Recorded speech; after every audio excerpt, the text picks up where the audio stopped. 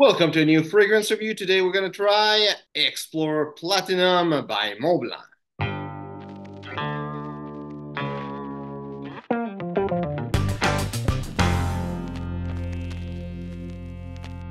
So I got a little sample of Explorer Platinum.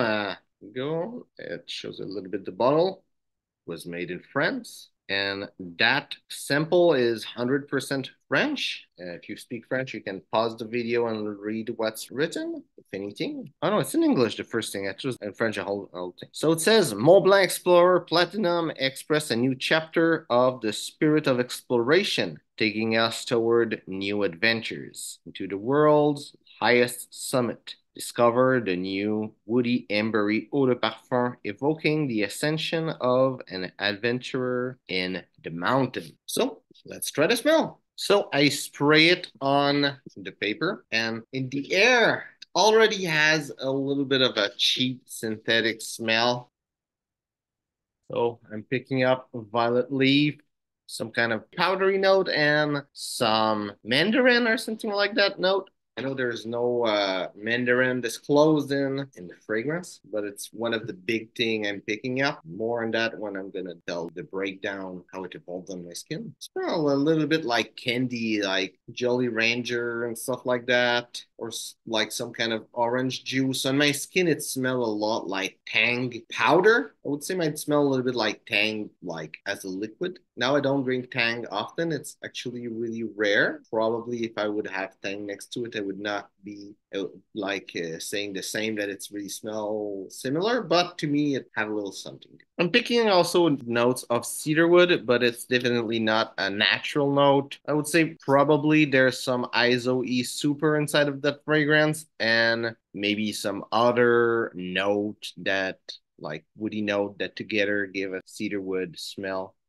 Also, I'm having some sage, but it's pretty much the weakest note I'm picking up on paper, even though it seems to be the most popular note for Gwentica. So on my skin, what I was picking up in the note that's disclosed, I would say there was a lot of cedar, but the real thing that I was picking up was some tangerine note. I was smelling like Tang a little bit. I was picking up also a little bit of violet leaf, clary sage, and some coconut also. In the heart note, I was picking up still a lot of Tang, that powdery tangerine note. I was picking up a good amount of cedar and a little bit of clary sage. And in the base note, mostly what I was picking up was cedar. Projection was not super good. Now today's it's pretty warm. I'm wearing a jacket for the video, but I'm gonna remove it right after because I'm hot with it. So when I sprayed it, it was in the air. Also, I sprayed it kind of in the air on the paper. So I was picking it up, but it was not really ejecting. It was hard for people to pick it up around me. So it was a bad projection, which actually would make it nice for summer. Longevity though was really good, 7 to 12 hours. I would say it would last a whole day at work. It was not like super far in that 12 hours. It was not like almost being longer than that. It was really in that 7 to 12 hours, 8, 9, 10 hour, something like that. For the complete note breakdown, the top note is violet leaves, heart note is clary sage, and the base note is sandalwood. So where would see this fragrance? Even though I'm saying it smell like Tang and everything, and I'm kind of not specifically liking that fragrance, I think it would be a pretty good versatile fragrance. It would work as business fragrance. In any case, I would wear it only in summer. It would be a horrible winter scent. But as a business scent in summer, it would be good. There's some sweetness, something interesting to it.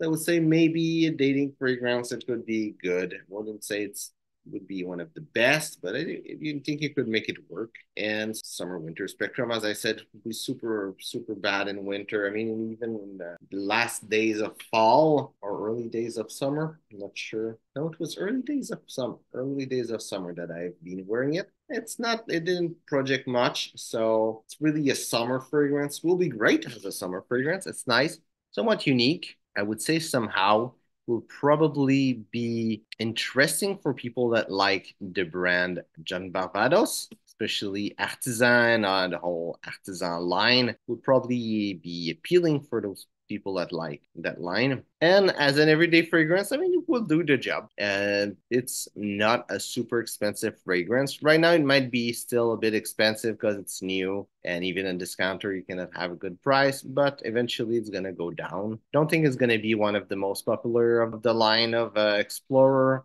Might be a flop, might just get discontinued eventually, but still, I think would be a good everyday fragrance when it's gonna be a bit cheaper. Even at the price it is, it would be good. It's just more for summer. Lasts a whole day. Smell good. Smells a bit cheap, but it smells good. So, hope you enjoyed the video. If it's the case, like and share. If you have any question on that fragrance, if you have any other comment, if you tried it and you think it's better than what I say, worse than what I say, you have a different opinion, just put it in the comment. Also, if you're a big fan of the Explorer line and you've tried all three of them, tell me which one is your favorite and why. So, thanks for watching and see you soon.